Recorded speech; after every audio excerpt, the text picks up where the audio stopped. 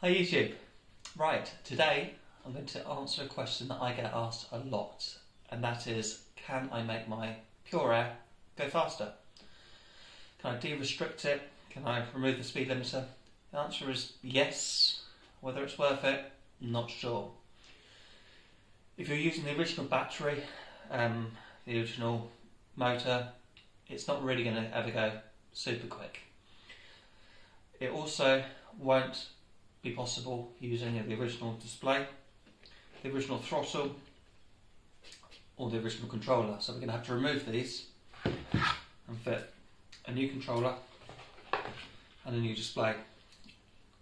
These are relatively cheap kits with a 13 amp, which is just slightly more than the 9 amp of the original controller. They can be set to 36 or 48 volt, and yeah, they do the trick. Not super powerful, but they work. Now, what I've done, as you'll see when I start the video, is I've used an old dead controller to harvest its cables, so it will basically plug and play into our scooter.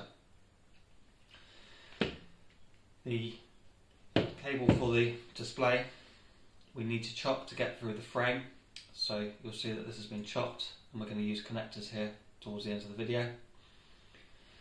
I'm also going to use the Pure's original cable to the display, and I'm going to repurpose it to work the brake lever and the front light.